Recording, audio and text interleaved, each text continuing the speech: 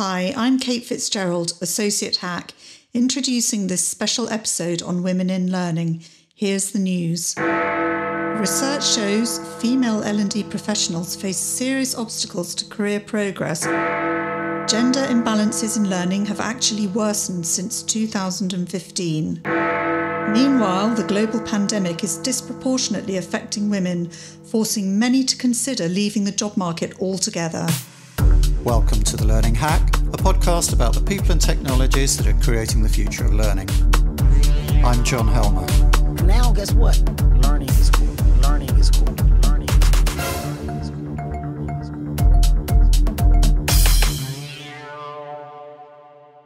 If I said to you that there was a set of apparently intractable issues negatively affecting progress in the careers of not just a minority but a sizable majority of learning professionals, it might get your attention.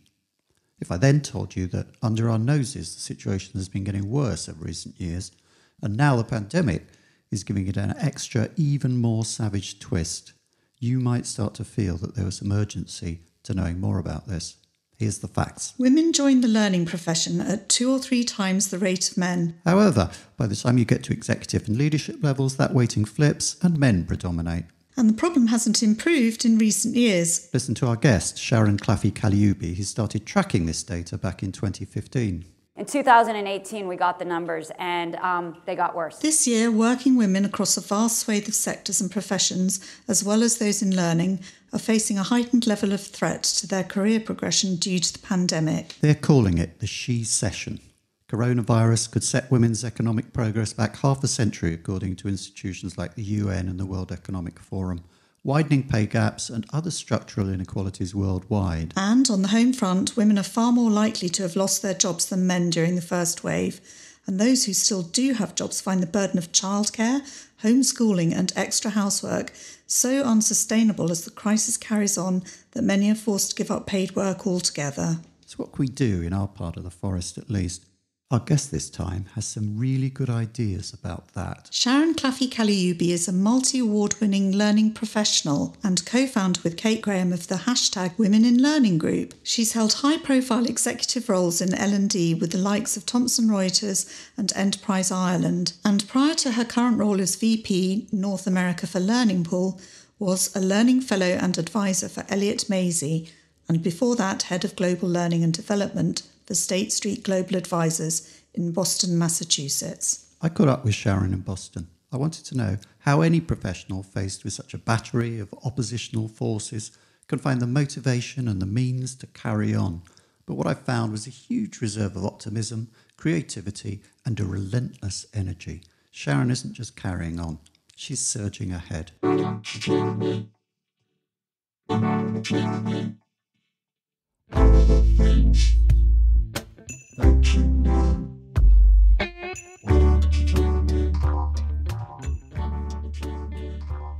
So welcome to The Learning Hack, Sharon. It's clear we've got no problem attracting women to take up careers in learning. They're all over the place. They've all got 3 names.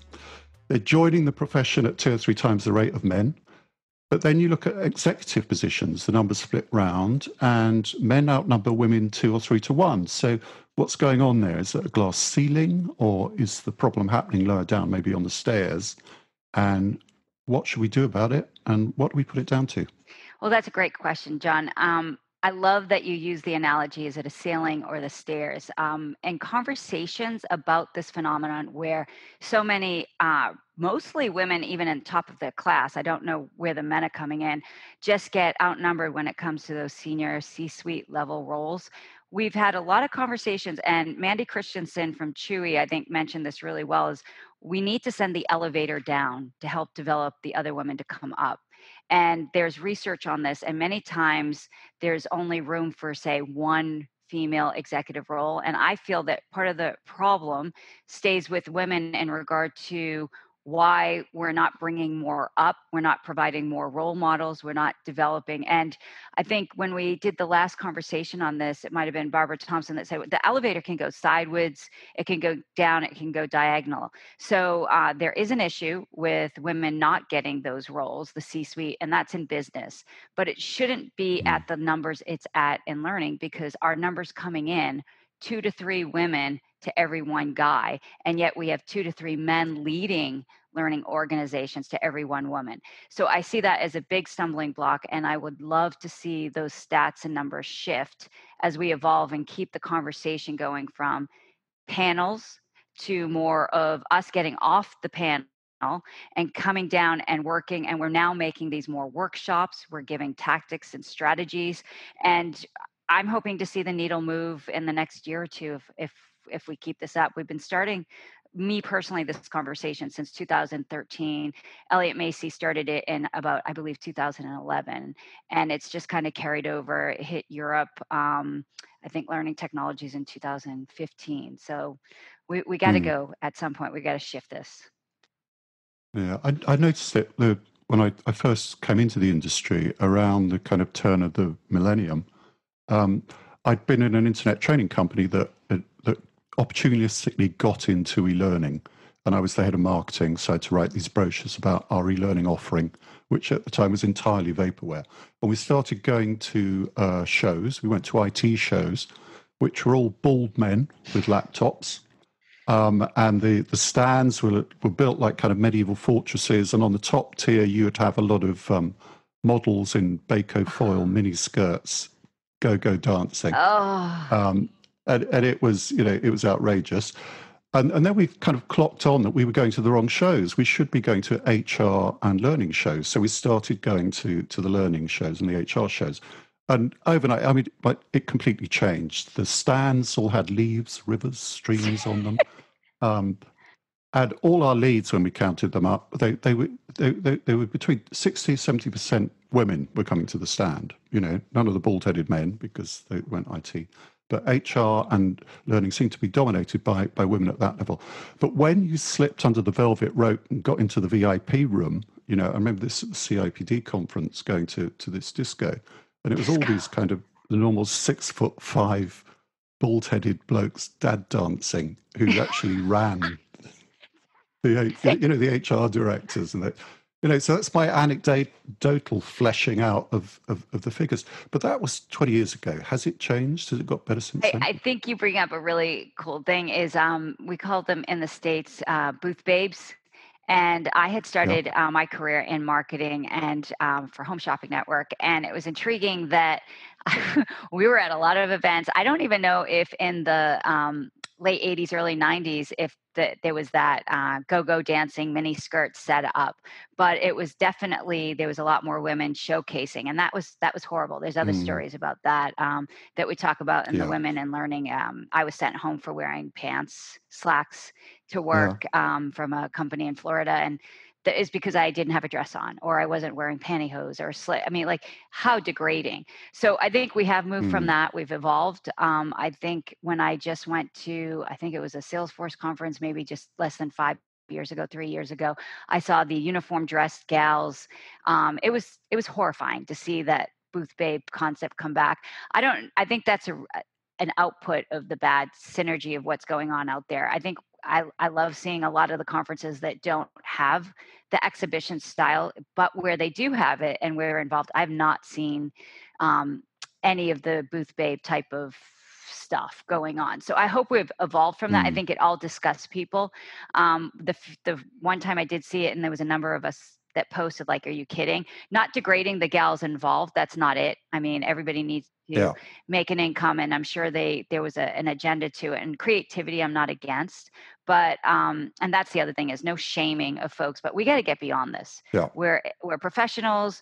I think you're right. Under the velvet rope for the VIP, that too is shocking. I went to an event, and I think it was pointed out by a male L&D person saying, I think there's only 3 women in this room.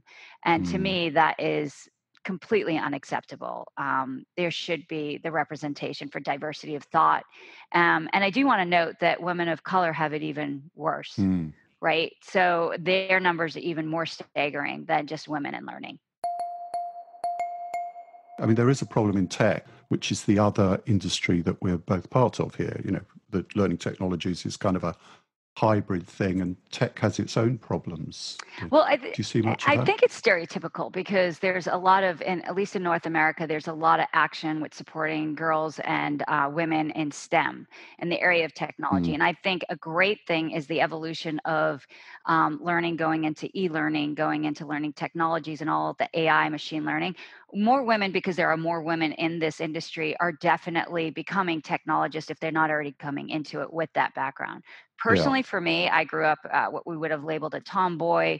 I did much better. I took calculus for fun. I love analytics and technology. Writing the long Mm, story, the journalism stereotype for females wasn't me. English, required English, was a suffering from me to go through. So it was just that we were shy. It was not perceived as acceptable back in the stereotypical days. So my goal is, with as us moving women in more senior roles, that we start highlighting the women learning technologists. And I think there's a lot more mm, out there than are getting surfaced, either because they're just kind of shy. I mean, typically, stereotypically, technology people aren't the showpieces that jump out there. They're usually more quiet, thoughtful, analytical, things like that. But I believe mm, it's the stereotype that's having us think that, oh, well, now that learning is becoming so much more involved in technology, where's that going to leave women? Well, I think the numbers haven't shifted. There's just as many more women mm. coming in, and having daughters in the range of that, I don't think they feel inhibited at all by that technology mindset that it's typically all guys. I know exactly what you're referencing, though.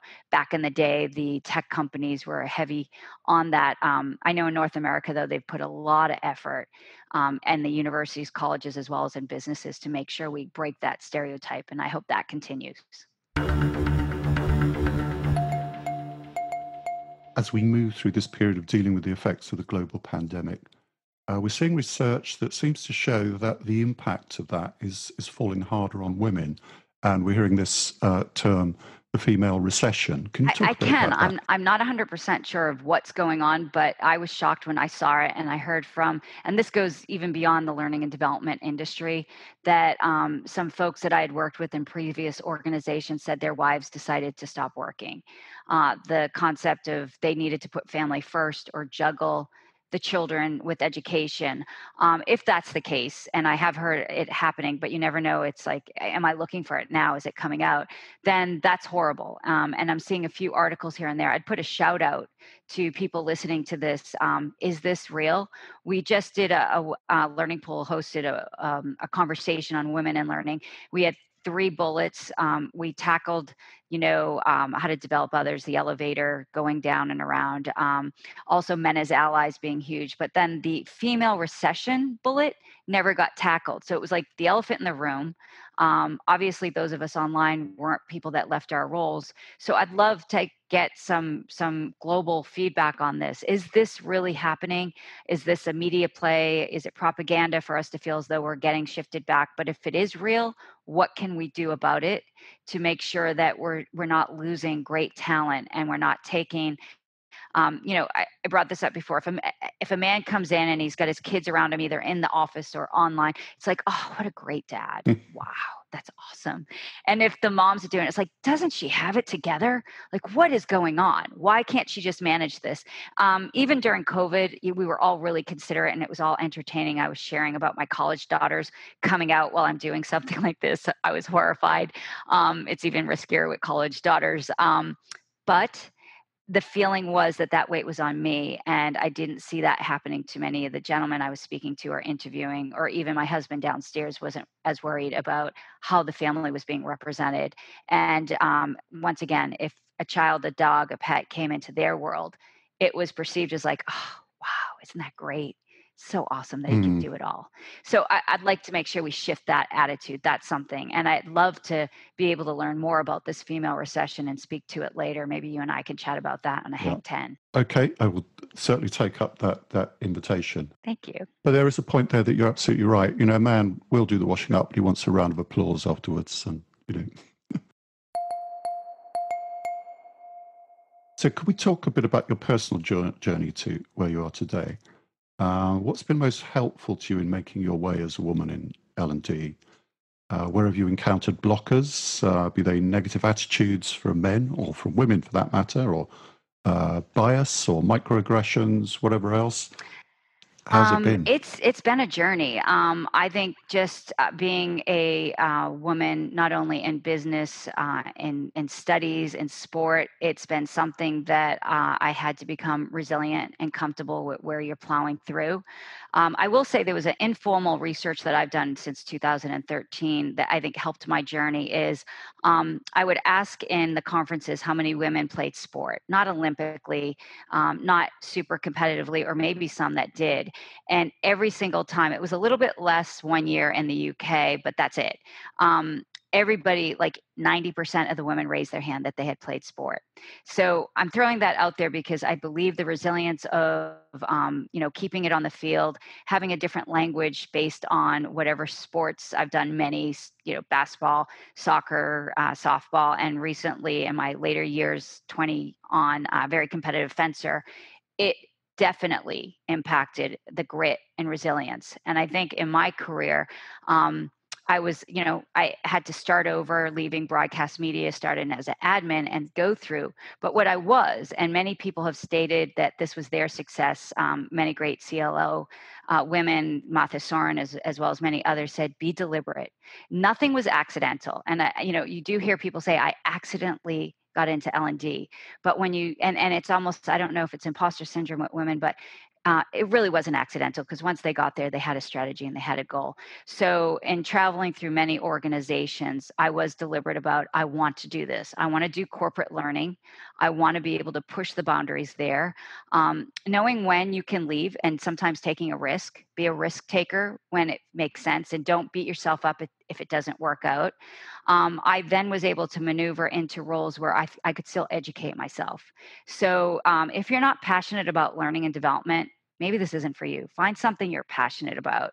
That has helped me. And then be careful, because when you set your goals, you might get what you've set. And you may realize that everyone else isn't as pleased. I think I've had conversations with other women who I was fortunate in 2018. Well, I wasn't fortunate. I worked hard for it. But being Learning Professional of the Year. And I thought that was going to open so many doors. And actually, in the organization, it closed every door there was. And at that point, I knew this isn't going to go well. I've talked to many other women that we were not even applying for it, but got top 50 L&D in America. Every single person, women I've spoken to, had to leave their organization. So, but don't give up. I didn't even want to do the after tape of like, where are you now? Because I just didn't want to send the wrong message. What that did is prepare me that I could be confident and go for a role. Like the role I have now at Learning Pool is I set it out in paper maybe a year and a half, 2 years ago. I talked to many organizations and I was able to go to the organization that said, hey, we know you're a co-founder of #Women in Learning. That's yours, but we want you to continue the dialogue along with getting a job done. That is part of your job. Yeah. This is it. And the innovative and creative mindset maybe didn't happen immediately when I thought I had achieved this great, set goal that I had for myself, but it does come. So don't give up. Be clear that what you perceive as success is your success and you own it. And just be aware that others might not see it that way. One last thing is I've had many men sponsors, mentors, and allies throughout my career. They have been amazing. And I don't think I would have elevated to the roles of VP or senior roles without them. However, it was some of the women that really went and shined. There was a lot fewer, sadly, but said, hey, if you want to get to go to conferences, start presenting at them. That was one L&D woman, maybe 18 years ago, 15 years ago. Other women showing you haven't done a white paper, you're in a regulatory, write a white paper. That's going to help everything these key female executives, leaders, or colleagues shared with me. Definitely got the push along with the sponsorship that you need in a company. So great mentors. Key component is a sponsor. Sponsors are different, and that's what you really need to succeed in an organization. And then being at the right place and setting your goal as to what that looks like. Experience.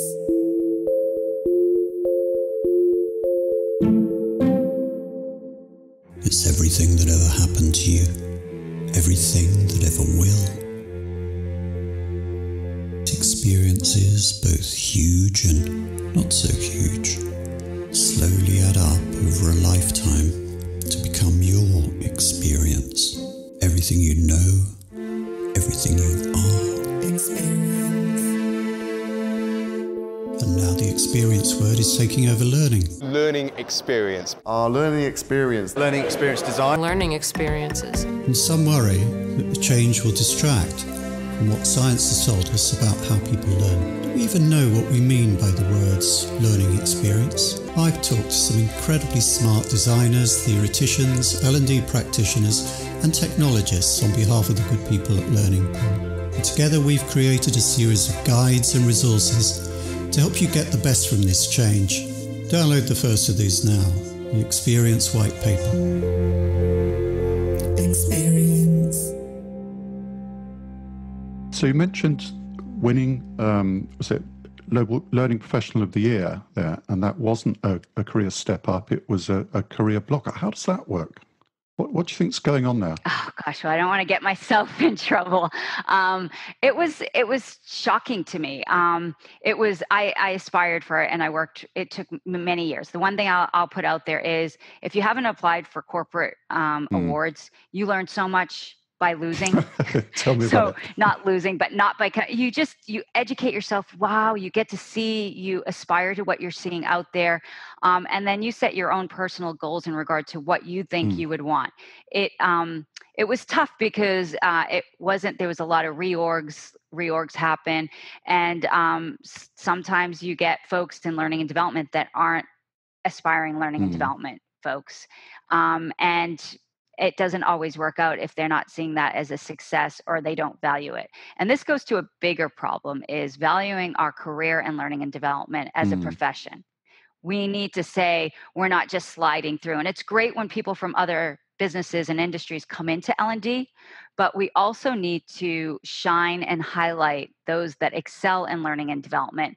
And they committed to this. They were deliberate in their career to say, I am proud to be in learning development or sales enablement or any of those things. It shouldn't be that it's on a stepping stool to go someplace else. This should be like no other profession does it. They have certifications in engineering. They have in technology. Portfolio managers need to get, all these Series 7s and other financial accomplishments. In learning and development, we should be proud of what we've done, because when it's done really well, we move the business and we move the needle.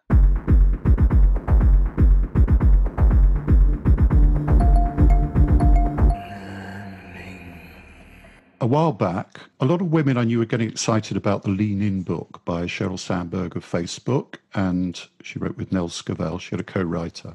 But it's been criticised since for offering a sort of trickle-down feminism, providing a guide for how to succeed within the bias system rather than making any attempts at changing that system. What's your view on that? This is so funny. I can't believe you asked this.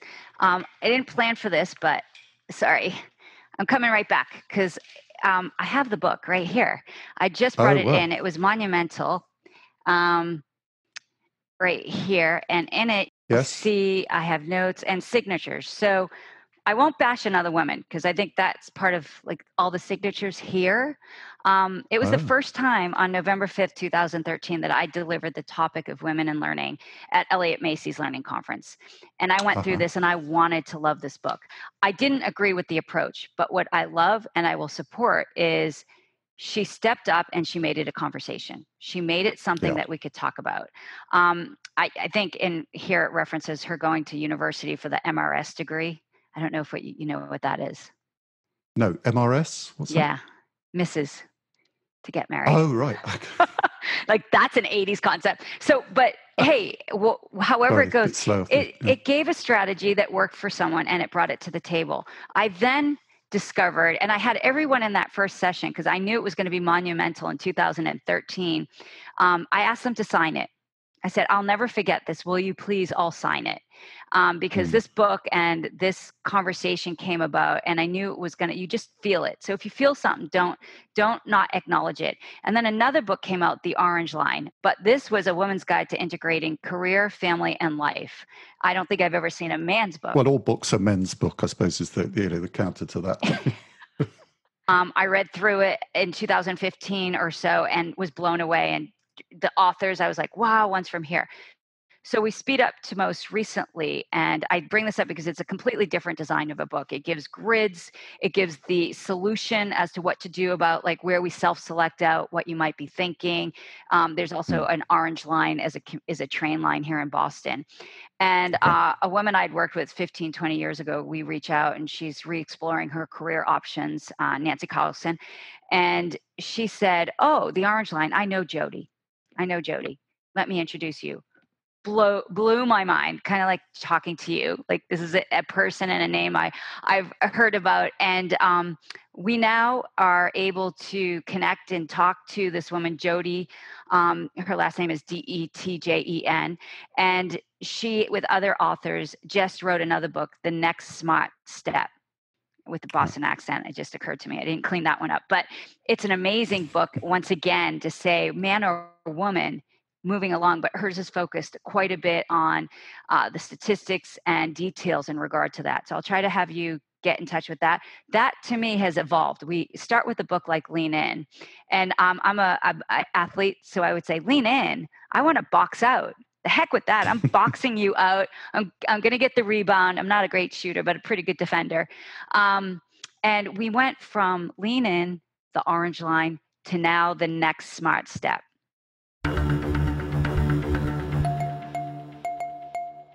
So what can women do about the situation? I'm going to come to what part men play in this, but what can women do to change the situation, to make things better? First off, think about how they're creating their own elevator, developing others, bringing others into the fold.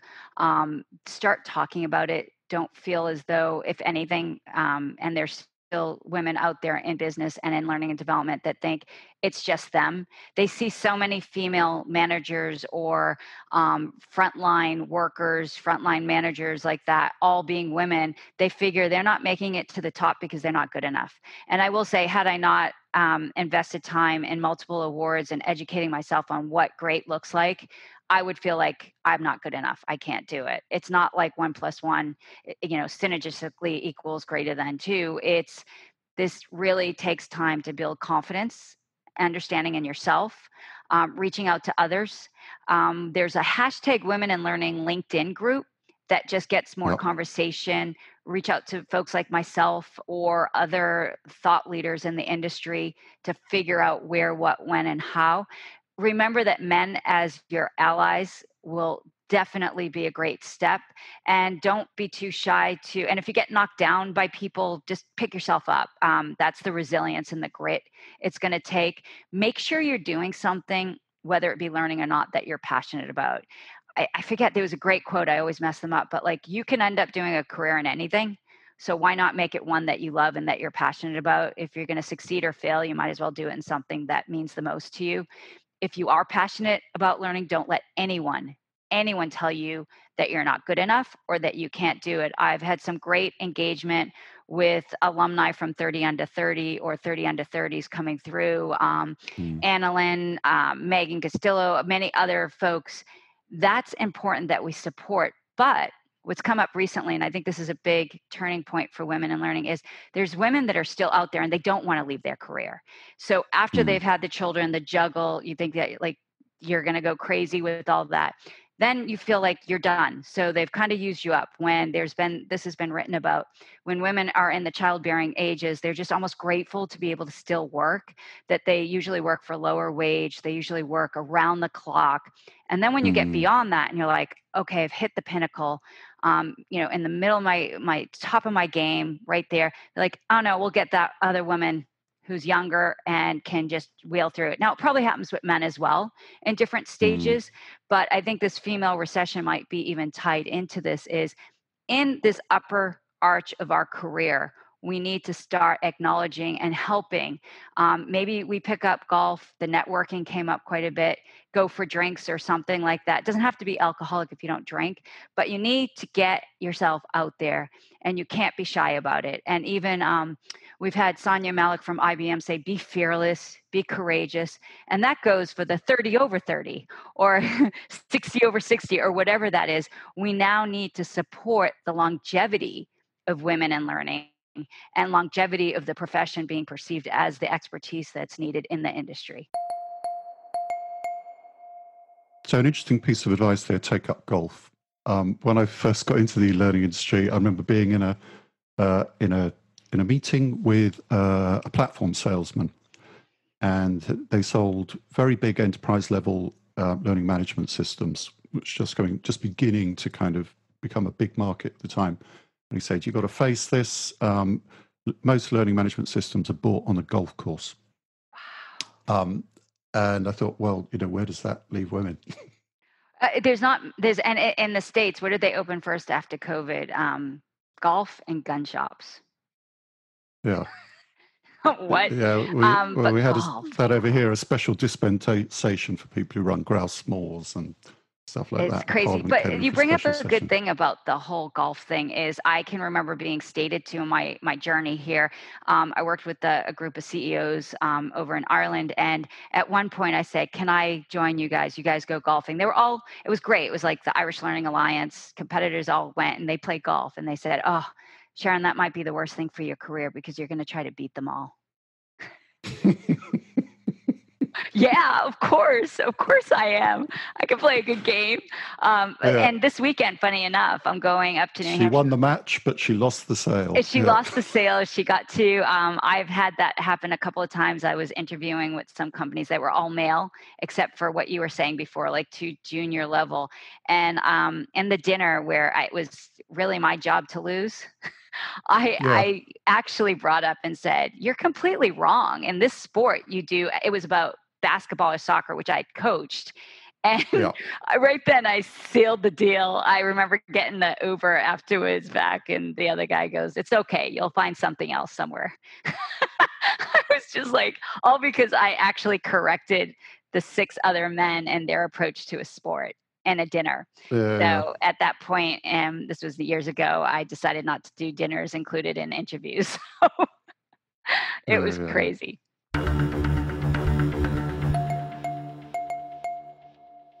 What should men do in this? I mean, I think the men as allies tag is really good because I think, in a way, men need to be given permission. I mean, obviously they're not shrinking violets, but they need to kind of be in permission that they are part of that debate. But I think there is always a problem that men don't know where to place their voice. Even if they're kind of on side, they don't know where their voice sits in this thing. Because as soon as a man starts to talk, 2 things happen. One is that he's mansplaining feminism to people, which isn't a good look. And the other one, it's like, you kind of seize the microphone, and that feels wrong as well. So I kind of sense men who'd like to do something not knowing where their voice should be in this. I mean, it seems to me like the answer should be that it's a conversation. But what advice would you give men who really want to help but don't want to kind of go in with their size 9s and sort of blunder? I'd say it's beyond conversation. First off, I want to acknowledge, I think in this situation with women and learning, men historically have done more than women, helping other women get places. So every panel I've led, every single woman has said, it's not been a man that's been in the way, it's been another woman. So with that being said, we need to get beyond that and acknowledge that, we just did our conversation. It was, I think, 1/5 of the attendees were men, and the people that showed up in person, 3 other men, because we kept it really big online with like 40, and then they were all men as well. So it's moved into action mode, and men that are really supportive of allies support the concept of learning and organization, and then they hire and promote and accelerate women in their careers a lot, as well as the women doing with each other. So until we can get it that we're all feeling equally balanced, and that they're actually getting women to an opportunity time for them to illustrate what they're doing. One great example is Clint Clarkson was on the same panel as we did How to Accelerate Your L&D Career. It was almost like a charity one on Mother's Day in the States, May 9th, just this year. Clearly one of the funnest. I had mimosas at the end. I couldn't do it before. I made it look like I was having them, but I couldn't. I was too afraid to get confused. It was fabulous dialogue. It went 30 minutes over on the hour because people were so engaged, and I'd never seen that happen in an hour-long webinar. It was amazing to see Clint's honesty. He's like, hey, I thought I thought women liked XYZ. And it was okay that we could banter. So truthful Yeah. conversation and then action supporting that. And his action was he had 4 of us ladies chatting with a number of men and women out there on accelerating your career. And we were really able to pinpoint some of the misconceptions and some of the stereotypes that go along with women in learning.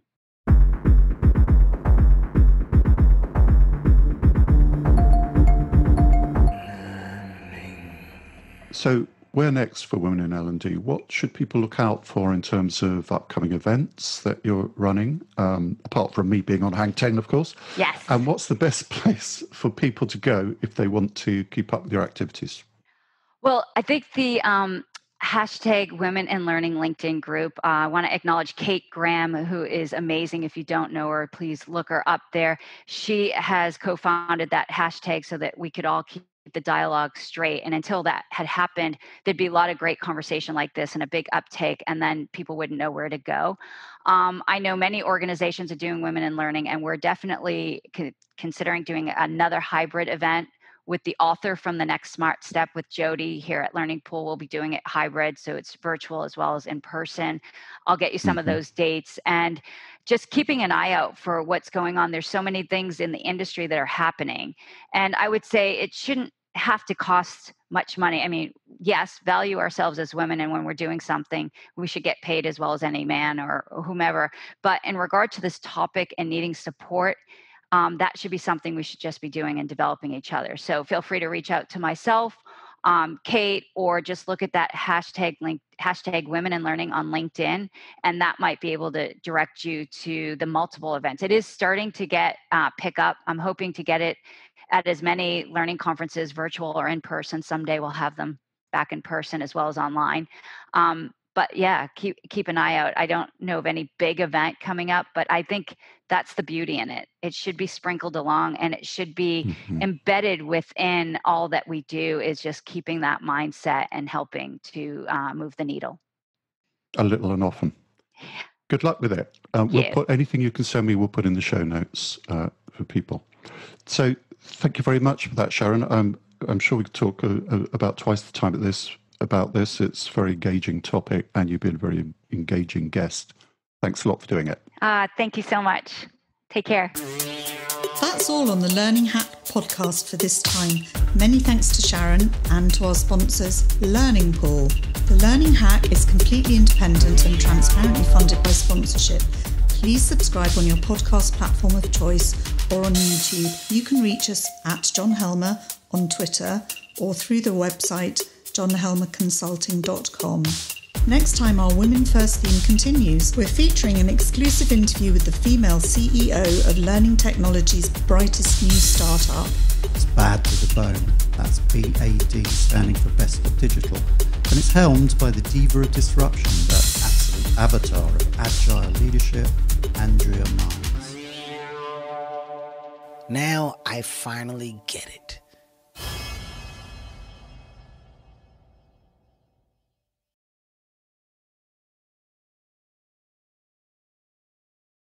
So I hate to ask this, but that maybe it's important to ask, but has that seen actual action in the ocean, that boogie board? This one, Or is it a prop? Absolutely. Yeah? I am the world's, what year did 2000 and maybe 12 years ago, we brought it. We had these little Cape Cod. I'm from Massachusetts. Yeah. So we had little Cape Cod book because I love to body surf. And we went running out in the Outer Banks, which is off of North Carolina, and much bigger waves. And literally I was there with 4 girls. We went a couple of families, and I'm like, I'm in charge. Like, I'm the adult that acts. And bam, our boards broke. Oh no. It was like, and we're pretty experienced ocean people, but it was an education. Like, so we all went, we got Outer Banks boards. There's 2 more at home, so I can still do my chats. And these, you have this, which I'm sure